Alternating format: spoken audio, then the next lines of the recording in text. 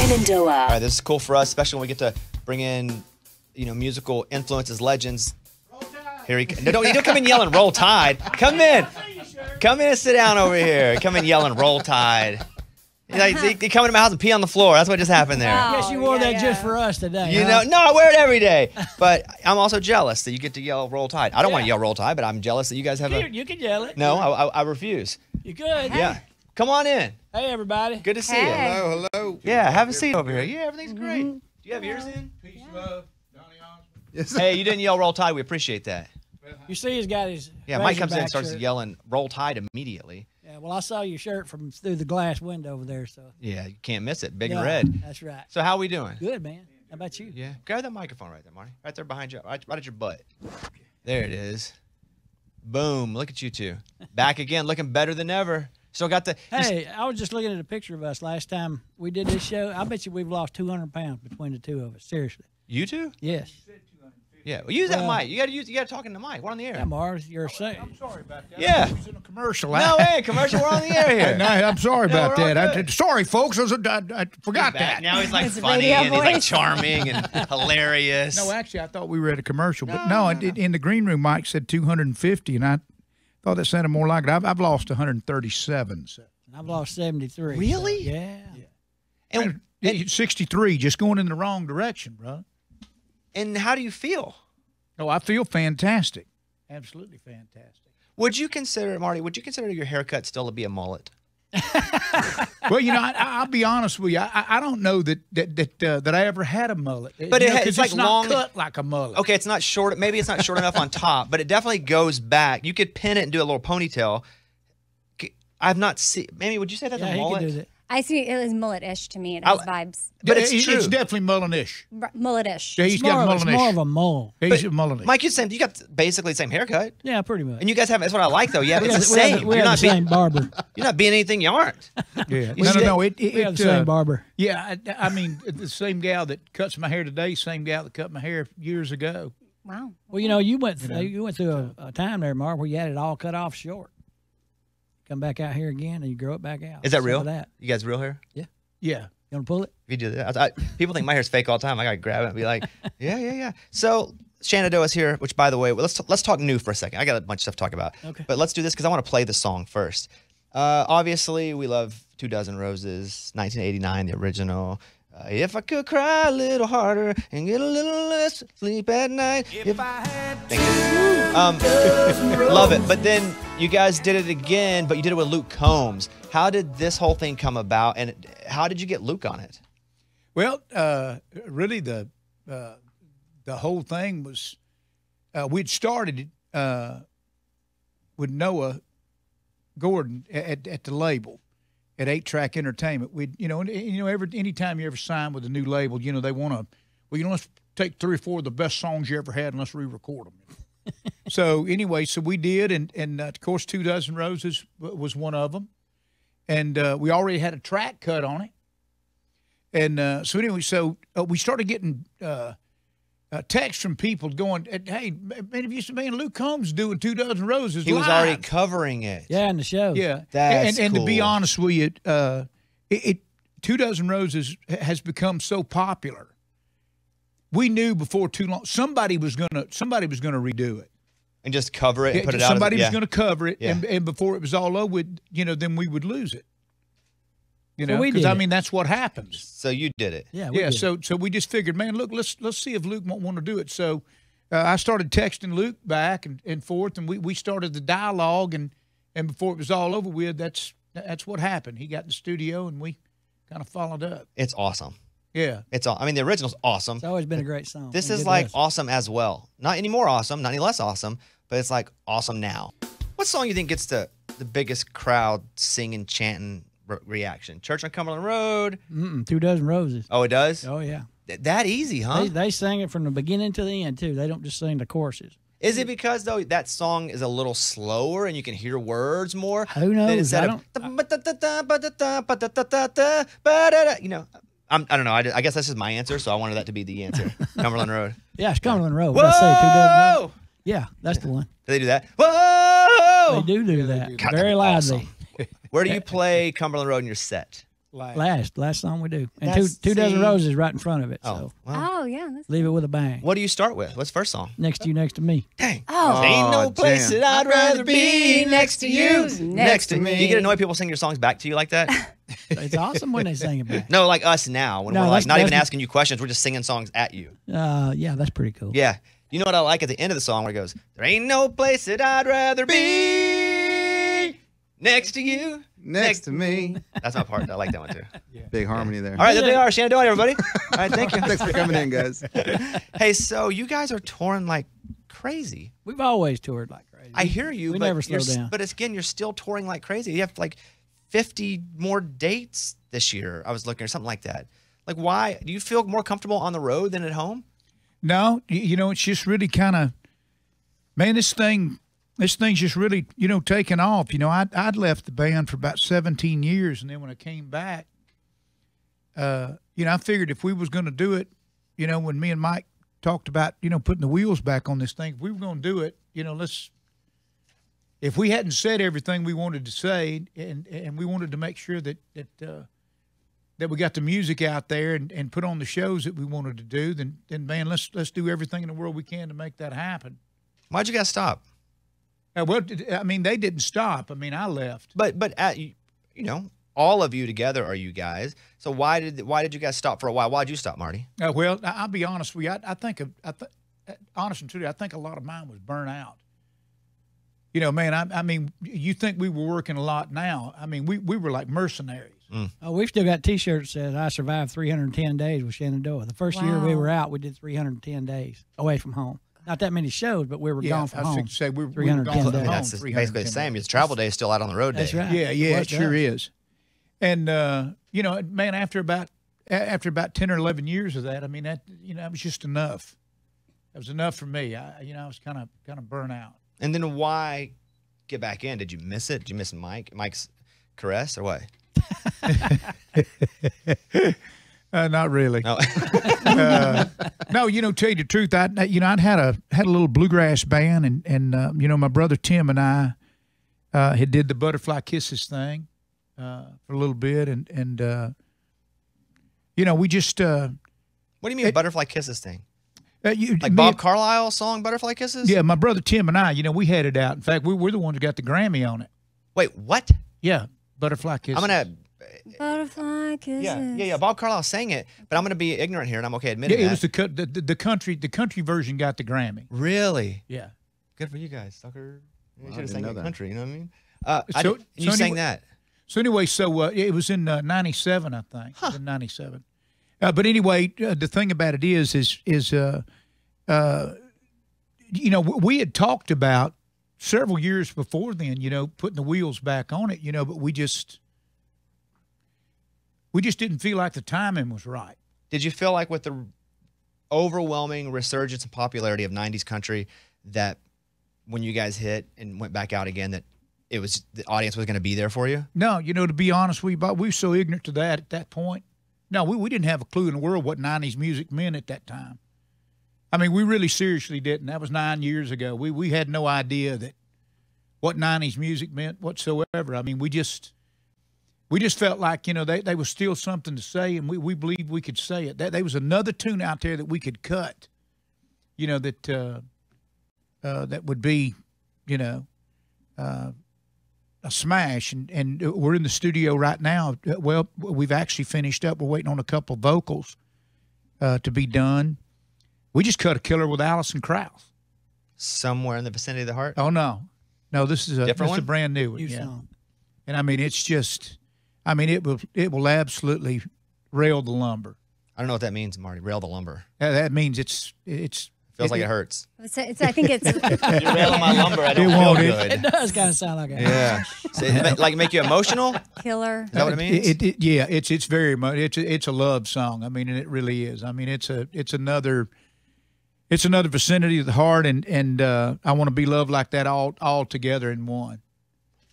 And it's just, it's just got a lot of.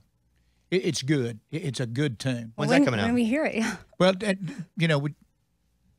I don't know when it's coming out. I have no idea. Do it like 10 seconds up for us. Yeah. Yeah, no, sing it like 10 seconds. No, I can't do that Okay, either. see, he's not giving it to us here. Okay, that's okay. You don't go to jail or what? Music jail? I've been there. It ain't fun. So, speaking of rail and lumber, if Bubba can dance, rail my lumber. Is that how you say it? Railed my. Yeah. I don't. No. That doesn't. I don't think No. you should say that. Railing lumber is what that is, and that's really actually not vulgar at all. It just means No, I know. Oh. You know, it's bringing the timber. You know, it's kind of Exactly. like bringing in Sorry. the mail, carrying the mail. Absolutely. And All Bubba can sounds dance. vulgar. Brought man. my That's a- timber. Yeah, you know, you got it. Yeah, there Bubba it is, can man. dance. I can too. Yeah. Do you get You tired? really of- like that song? Heck yeah! Are you kidding me? Do you not?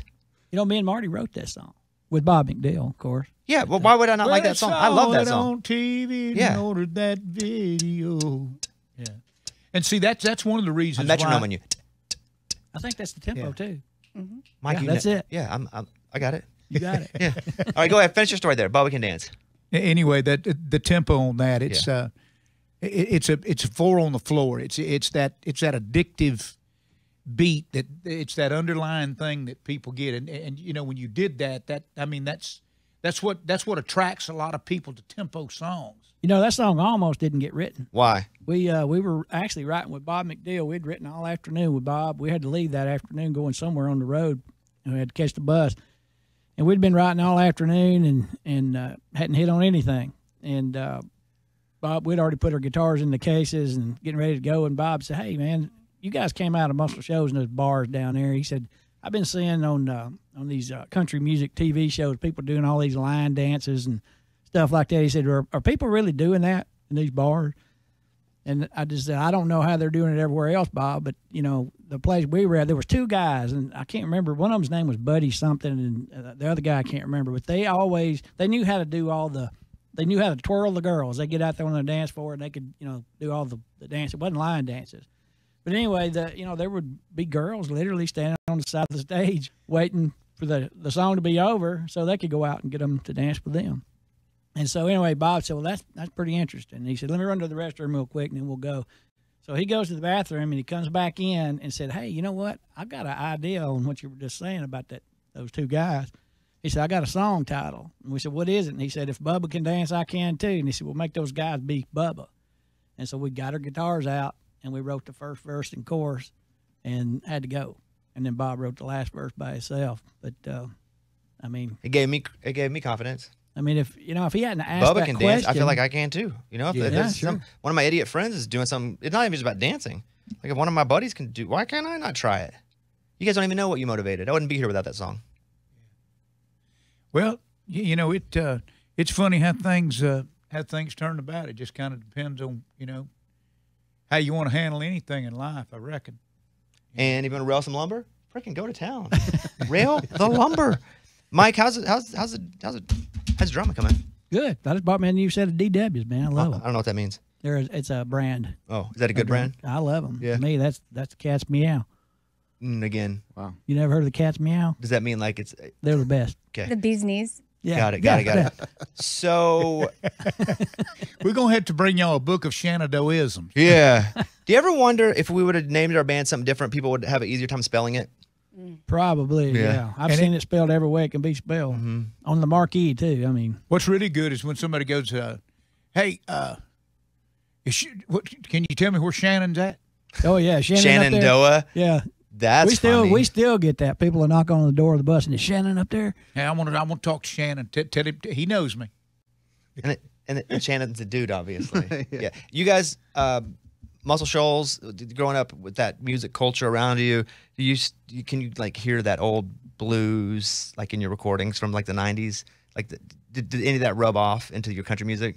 You know, I think one of the greatest things that when we started doing what we were doing, you know, Jim Seals came from a background of rock and roll and real soulful stuff. You know, Stan came from a jazz perspective, and Ralph was as well, and Memphis Delta blues, and coming out of bluegrass. Mike and myself, you know, we grew up around bluegrass music, and a lot of the soul that was in bluegrass music. You know, it really helped a lot, and I think it kind of there was like a forging of a lot of that was all put together that came together. It's kind of like the the Man of Constant Sorrow cut, man, it sounds like right off the press of Ralph and Carter Stanley. Oh, I am a man of constant sorrow, and it's just, where people actually, they heard the hurt in what they were singing about. And of course, up through the Appalachia, there was a lot of that went on. There was a lot of coal mining that went on, and not safe coal mining, and then just a hard way of living, and people took to that, and it meant a lot to them. And when people would write songs that would be local songs that were there that just for people to listen to, they didn't do it for any industry. The stuff that they would write was, they were singing to one another because it, everybody identified with it. Everybody knew what they were talking about. It was like parables, Whenever I hear you talk about bluegrass, and you can tell me I'm completely wrong, but when the lick, Church on Cumberland Road, like it's almost like a bluegrassy lick in the guitar part there because it's so fast, Any of that bluegrass experience affect your guitar playing with some of the way you play guitar?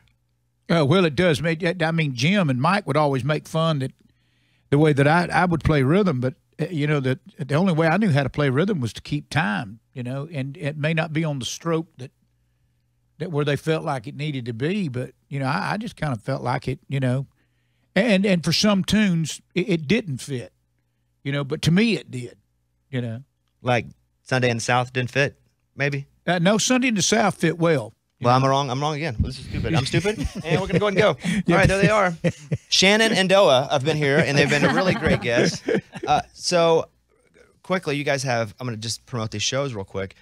Get tickets at shenendoahband.com.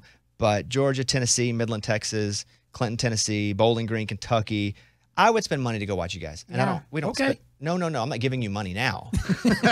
If you need a loan, we can talk interest rates. But it's like you guys are awesome. And you were a big part of me musically growing up, but you're also still good now. And that's what's really cool to see you guys out still, like, performing at a level that's just fun to, like you guys and Brooks and Dunn. Like, I can see both of you guys perform and feel like I'm still there, but also enjoy what's happening now. Well, the thing that we always try to do, Bobby, and we've always tried to do it, look, people have spent a little bit of money to come see us, and we appreciate that. And, actually, we were hired to entertain people.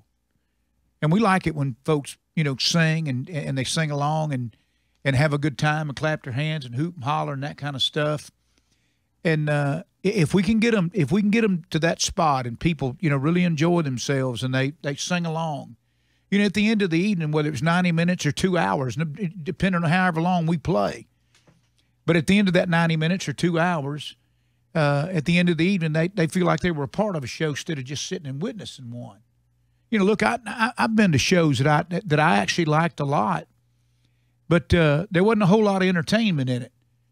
Who I went to go see, they did what I wanted them to do, and I enjoyed it, but there wasn't a lot of entertainment in it.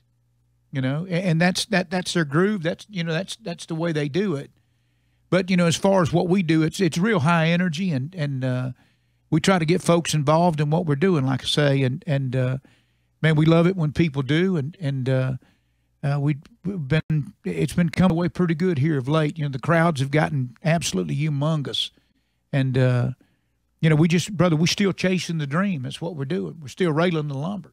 Me too. I'm railing it right now. Yeah. That's not what you're doing. If I go, oh, do that. Oh, No, you're not doing it right. Oh, oh. yeah, that's better. That's better than that. I never knew the mother loved me so hard. You know that song? I don't. I'm singing your song.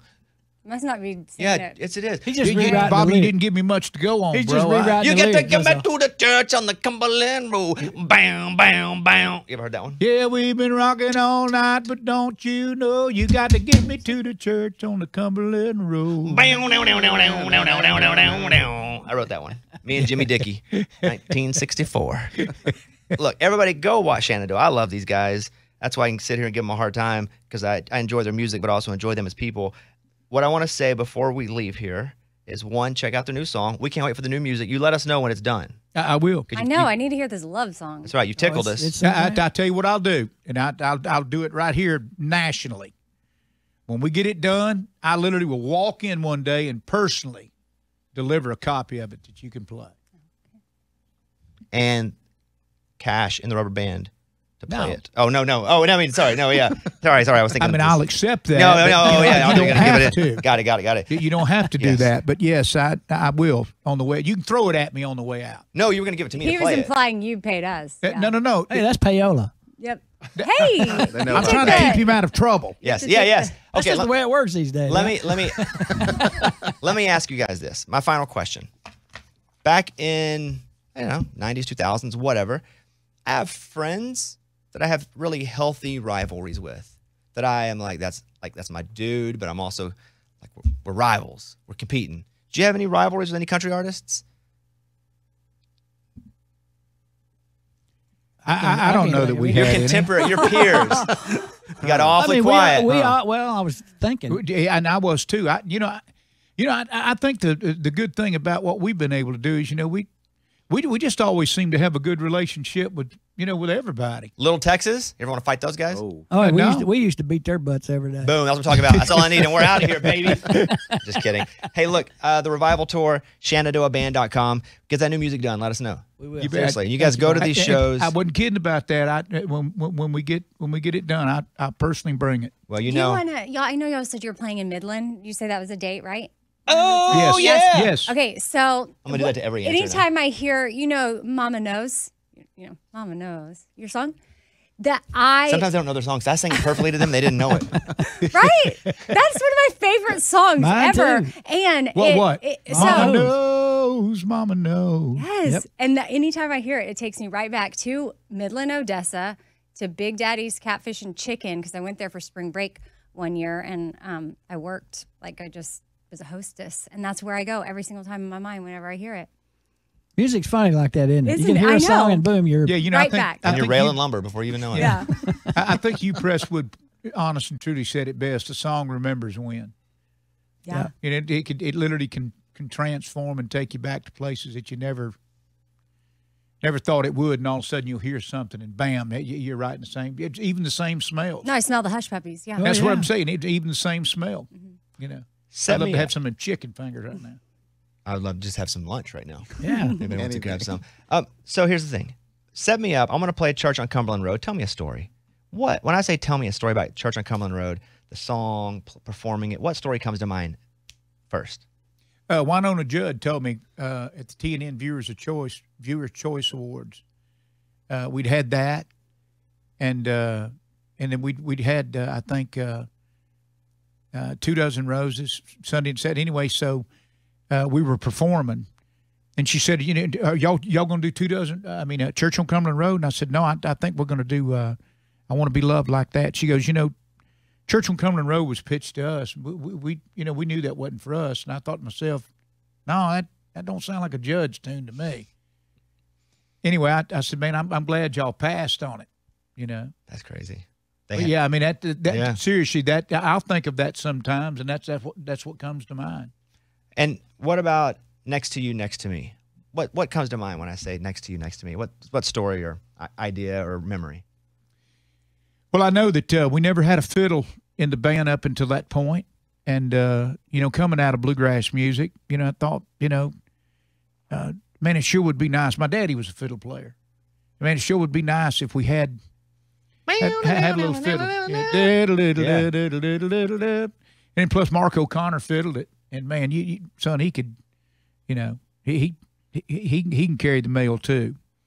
And anyway, but by the time we got done with that, and you hear all the fiddle licks on it, man, it was just, man, you'd think, man, surely to goodness, man, this is, the song's already there. The fiddle just kind of put the icing on the cake. And I don't always like icing, but that cake I liked a lot. Yeah. Super good to see you guys. See you soon. Keep killing it. We love you. Thank you, Bob. And Appreciate you having us. Hey, we appreciate you Good to see you. having There they us. are. Shenendoah, Cheers. everybody. It's a